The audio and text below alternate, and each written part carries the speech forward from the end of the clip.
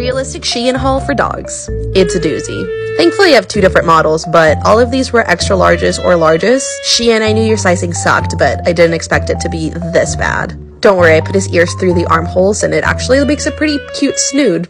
Or, you know, Brooklyn fits in it even though she's technically a small. This cow one was so cute, but it didn't even go over his head.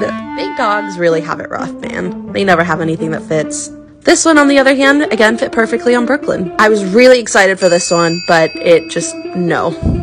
But it is good for little dogs, and it has harness clips. That one was a double X, by the way. This one would have made such a cute little snood, but it didn't go over his eyeballs.